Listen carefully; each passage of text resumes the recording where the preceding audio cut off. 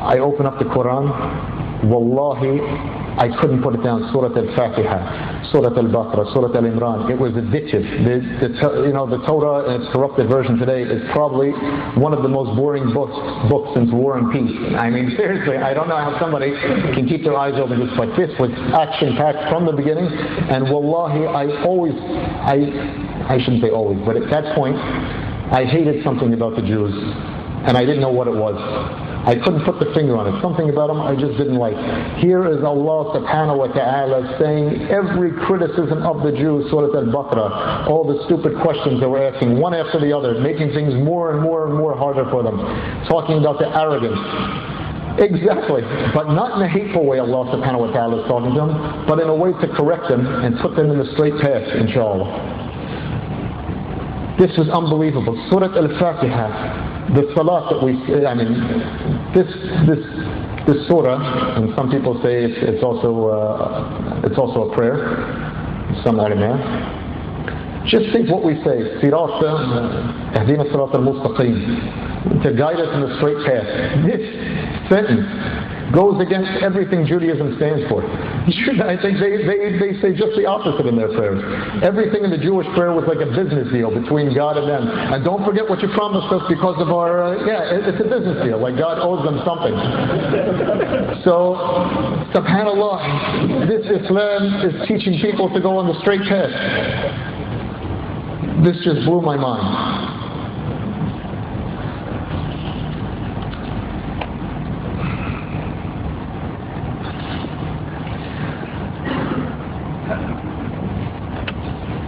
As a Jew, we were taught that the Goyim, or the Gentiles, are basically worthless. And the Talmud is full of fatwa allowing shady business practices with Gentiles. But of course not with Jews, because they're the chosen people. Some people told me that they were chosen to be bombed. But that's a different thing. But not that we promote that, of course. As I said, when I looked in the first Quran again, when I looked at the first ayah in Surah Al-Fatiha, this just separated everything that the evil Talmud was teaching me. Wallahi, at this point now, I was addicted. I was an Islamaholic. Okay, I loved everything about Islam. And alhamdulillah, the first brother that Allah subhanahu wa ta'ala sent me to guide me, he was upon a good manhaj. He had a good creed. I'm very thankful to Allah subhanahu wa ta'ala that I had a good da'iyah that put me on the straight path from the beginning. By the grace of Allah subhanahu wa ta'ala, I learned that Islam was based on dalil and evidences. And I saw, alhamdulillah, unlike that evil rabbi that I spoke to, Islam is very strong in denouncing deviance in every aspect. Whereas these Jews, they go in the government of the Yahud, and he's supposed to be a religious Jew, and he's putting on a whole hoax that he's religious, and he goes in the government. And alhamdulillah, one of the names of Allah, Al-Hakim, this is what Allah teaches us, that there's only Sharia in Islam. Islam teaches us to go against the tyrant that leads some of our land, unlike these rabbis, or the stolen Muslim lands, as you call it. And Islam says that anybody that rules by anything other than 100% Sharia has committed an act of kufr. This impressed me so much. Islam was a complete religion. So, alhamdulillah, Rabbi Alameen, after finishing the Quran and reading it the first time, I had to go home and tell my wife, yani fish elbek. I had to get it off my heart. I couldn't hold it anymore. I returned back. I returned to my house. I told my wife, come on, Luna then. I said, Luna, let's go for a walk. Let's go in the park a little bit. Now this is my Jewish wife at that time of 9 years. We went out in the park. I said, listen, Luna, I just want to tell you something. I read the Quran, and alhamdulillah, I'm a Muslim. I don't believe in the deen of the Yahud anymore. And I just want to tell you, you can say whatever religion that you want, if you want, not every religion, but you could stay upon the Judaism that you're upon now. And you can even put the kids in Jewish schools. We have the ruqsa from the Rasul sallallahu alaihi wasallam, who was married to Safiya, that was a Jew that Aslam. And my wife was really from Ahl Kitab. She wasn't some Jewish woman from the Shari. My wife told me, I was born a Jew, I'll die a Jew. And she was very upset. I said, listen, again, I'm not forcing you to do anything. Wallahi, I love my wife and I loved her then. And I told her, you can do what you want, but I have to be honest with you, I'm a Muslim. We went back to my house. I can't believe that I just told my wife this. I logged on, I told Salah. I just told my wife I'm a Muslim. SubhanAllah, I don't know how did I do that? How did I tell my wife I'm a Muslim? I have no idea what's going to happen now.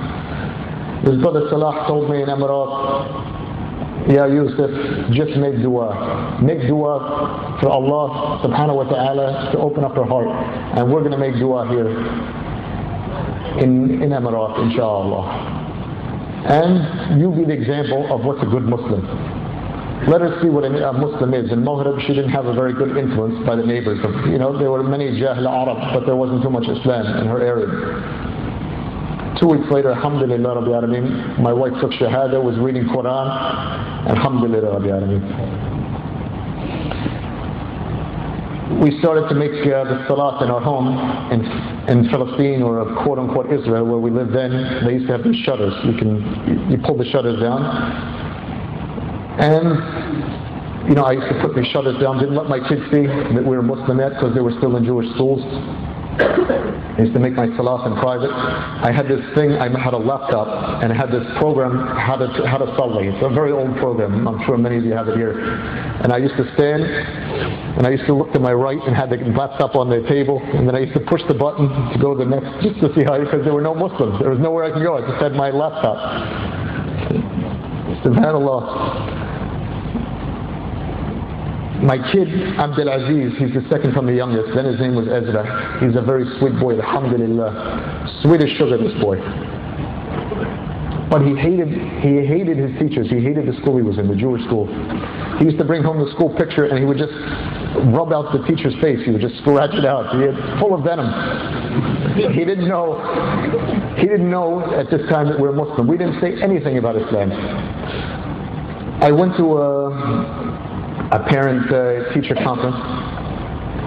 The lady tells me, his teacher, Mr. Cohen, your son Ezra told me that one day his father is going to come here with the Muslims and he's going to kill everyone in this room. Wallahi, that's what he told me. This is, subhanAllah, this is the fitra that my son was in. I never said this, these words never came from my mouth. I don't teach these things to my kids, but Allah subhanahu wa ta'ala, alhamdulillah, he made his bara very good from the beginning. So I said, I don't know where he got it from. Wallah, I have no idea. I never said these things to him. So we started to talk to the kids slowly about Islam. First thing we had to teach them about is Eesa alayhi salam, because the Yahud in the Talmud, and the Alf of Talmud, it makes fun of Eesa alayhi salam, and it makes fun of Maryam, the mother of Eesa, the mighty prophet and Messiah of Islam. And alhamdulillah, they took it very well. I used to take my son Abdurrahman, the oldest one, to Aqsa. Mind you, I was living 90 kilometers from Aqsa, down south near Haifa. So we would go in and come out and Salih, and then we had to be home by Yom Jum'ah, because by the Yahud, by Friday sundown, there's no kahraba, no electricity, everything stops. So I used to run there and come back. I took Abdurrahman